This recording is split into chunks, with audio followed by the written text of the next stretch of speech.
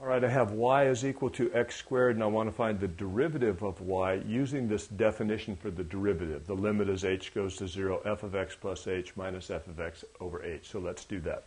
So y prime is going to be equal to f prime of x, which is going to be the limit as h goes to 0 of, okay, I want f of x plus h. Well, f of x is going to be x squared, so f of x plus h is going to be the whole quantity x plus h squared.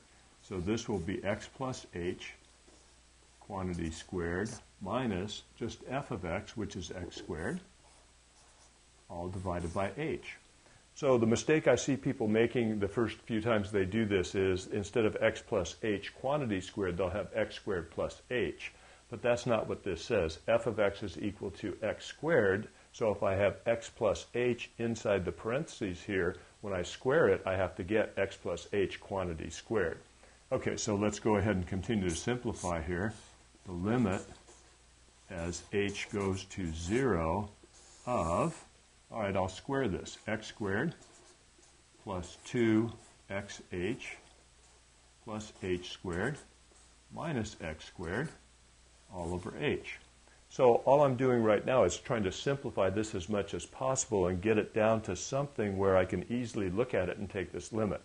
All right, so let's just keep going here. Limit as h goes to 0 of, well, let's say I have x squared minus x squared. That's going to be 0. And in these two terms, I have an h, so I'm going to factor that h out, and I'll end up with h times 2x plus h, all divided by h. So that's x squared subtract x squared is 0. So that, there's no term right there. That adds to 0. Then I have these two terms. Both of them have an h. I factor that outside. I have 2x plus h left here. Now I can divide out those h's, and I end up with the limit as h goes to 0 of 2x plus h. And now, as h goes to 0, this expression right here goes to 2x. So there's my derivative of y equal x squared using the definition of the derivative.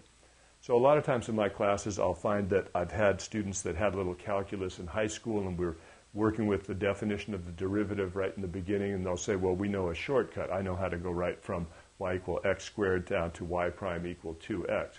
Well, sure you do if you've had a little bit of calculus, but it's still important, very important actually, that you know the definition of the derivative, and you can use that definition to go ahead and derive some of these formulas that we have for the derivatives. So this is good practice right here, all good algebra right here, a little simple limit to take, and I actually think it looks pretty nice when you see it on the page. So there's a look at using the definition of the derivative to find an actual derivative.